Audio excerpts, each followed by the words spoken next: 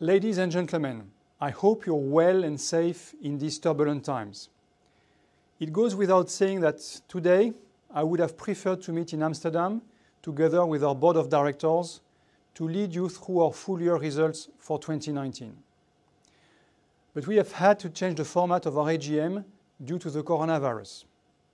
At Airbus, we've adopted stringent measures to keep people safe during this pandemic, and our AGM is no exception to those rules. That's why I'm addressing you today by video, and I'm delighted to be able to do so. Obviously, our thoughts are with those directly affected by the pandemic and their loved ones. As a company, we are doing whatever we can to support those on the front line in the fight against this virus, including flying millions of masks from China to health services in Europe, helping to manufacture ventilators in the UK, and the 3D printing of visors in Spain. This work will continue for as long as necessary. I'd like to pay tribute to Denis Rank for his enormous contribution to Airbus during his term as chairman of the board of directors. I have benefited from his wise counsel over the years and wish him well for the future. Now, I very much look forward to working with our new chairman, René. Today, I will first highlight our key achievements in 2019. Even in these exceptional circumstances, the primary focus of any AGM remains the financial performance during the past financial year. However, given the extent to which COVID-19 is affecting our business, I will also take this opportunity to update you on the latest developments, including the measures we are taking to weather the crisis as a business and our view on sustainability in these difficult times. So first, let's look at our 2019 achievements. Last year, we made good progress despite industrial challenges and a complex geopolitical environment. In commercial aircraft, we delivered 863 aircraft, an all-time annual record for our industry. Although we had adjusted the delivery guidance during the course of 2019, we demonstrated strong underlying financial performance. Our 2019 revenues grew to 70.5 billion euro, up 11% year-on-year, mainly driven by higher deliveries. We delivered EBIT adjusted of 6.9 billion euros, up 19% year-on-year, largely driven by the A320 ramp-up and Neo Premium, as well as the good progress made on the A350. Free cash flow before M&A and customer financing stood at 3.5 billion euros, up 21% year-on-year. We also addressed some key issues in 2019. First, compliance. We reached final agreements with the French PNF, the UK SFO, the US Department of Justice, and Department of State, resolving their investigations into Airbus. We agreed to pay penalties of 3.6 billion euros, which we paid in full earlier in 2020. Values, ethics, and compliance were again a top priority for the company in 2019 and will remain of critical importance in 2020 and the years to come. In early 2019, we set out a 3-year strategic vision with the aim of implementing a world-class compliance program.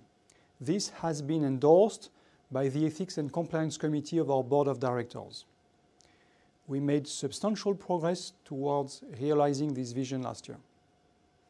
We are now well on the way to designing and implementing the compliance programs for anti-bribery and corruption. We strengthened our focus on export controls. We continued to nurture a culture of openness and speaking up within the group.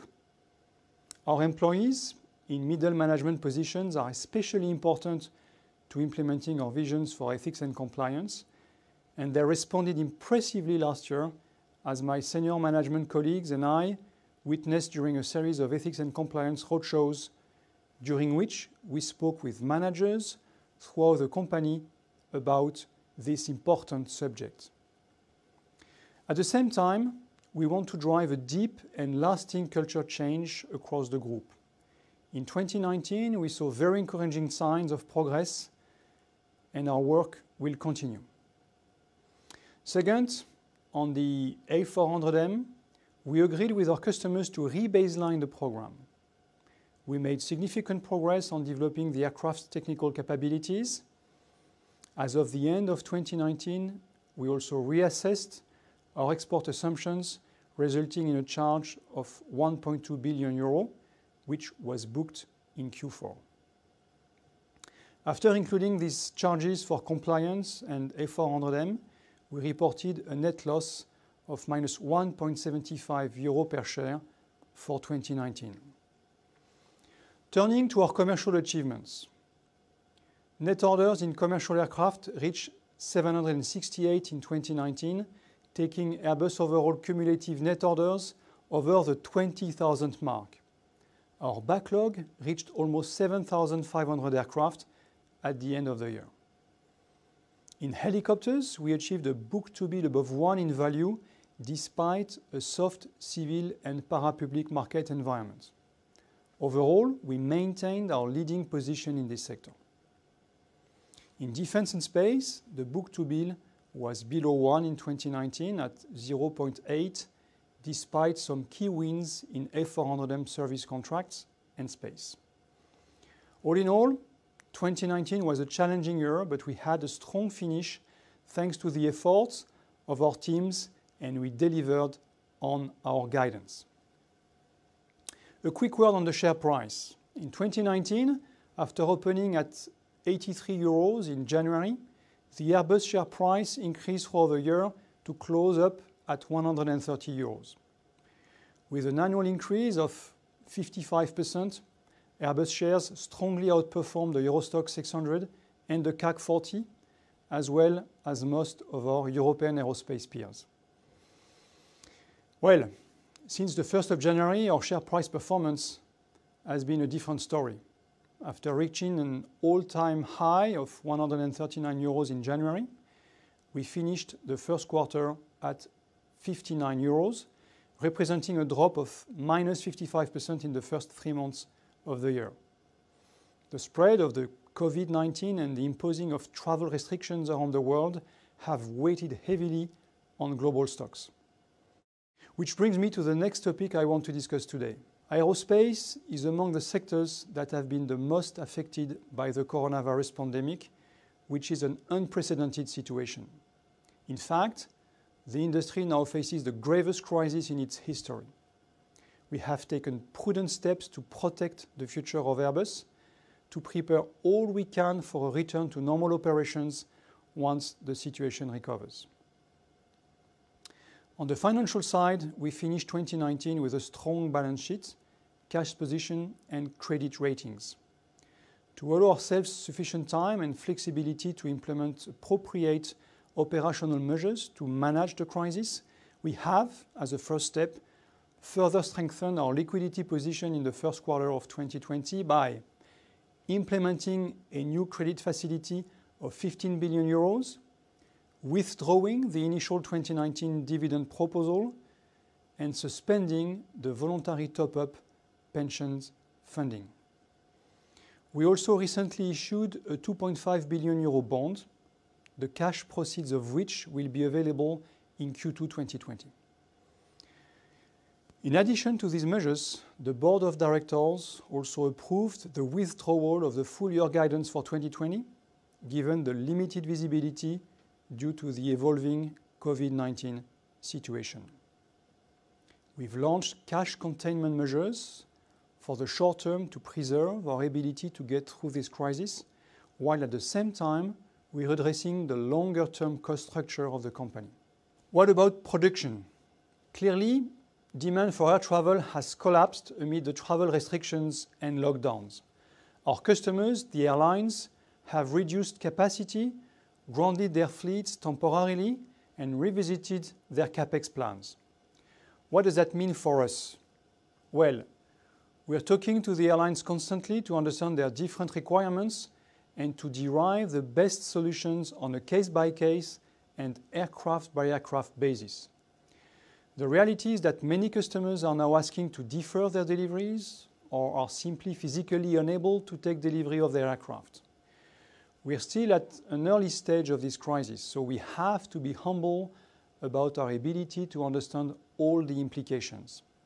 But based on our best assessment of the overall situation today, we have decided to adapt our commercial aircraft production rates downwards to ease the situation facing our customers. We will change to rate 40 for the A320 family, 2 for the A330, and 6 for the A350. This represents a reduction of roughly 1/3 compared to our pre-crisis average rates. We are trying to take a realistic and proactive approach to managing our order book and to matching our delivery schedule with our best understanding of the current demand. Our industry is a complex ecosystem with many different parts, and we are doing our best to synchronize those parts. So we're in constant dialogue with our customers, partners, and suppliers. We need to navigate this crisis with them together. We're also working in close coordination with our social partners to find the most appropriate measures for our workforce. All in all, we are confronting two crises, a health crisis and an economic one. And we are facing the economic crisis by maintaining the continuity of our business. That means keeping production at a reasonable level, managing our backlog, working to meet our customer demands, and securing the financial flexibility of our operations. Now, moving on to sustainability. Well, sustainable aerospace means a number of important things to us, and in the current context, it means resilience and business sustainability. At Airbus, we are focused on serving our customers and society as a whole while remaining resilient. Throughout 2019, we focused our efforts on building a sustainable, purpose-driven culture that puts safety, quality, and ethics at its heart while listening to our stakeholders and putting them at the center of all we do. It includes the commitment to follow the highest standards in ethics and compliance, to deliver on customer commitments and foster an inclusive, diverse, and safe workplace. Our company's purpose is to pioneer sustainable aerospace for a safe and united world. This purpose encompasses the constant will for groundbreaking innovation while remaining resilient and competitive, to be a sustainable business, and when the time is right, to be able to invest again in our future and be the leading force for the decarbonization of this industry. Our ambition remains to lead the development of a more sustainable global aerospace sector to ensure that the benefits of air travel today do not come at the expense of future generations. To accelerate this transformation, the Board of Directors has proposed a revision of its structure for executive compensation to include sustainability metrics in the variable pay scheme. Now, as we face this unprecedented situation, we are focused on our resilience as a company and as an industry, securing the future of our industry in close cooperation with all our partners and stakeholders. We are also working to meet the needs of wider society in the current context, either directly or via the Airbus Foundation.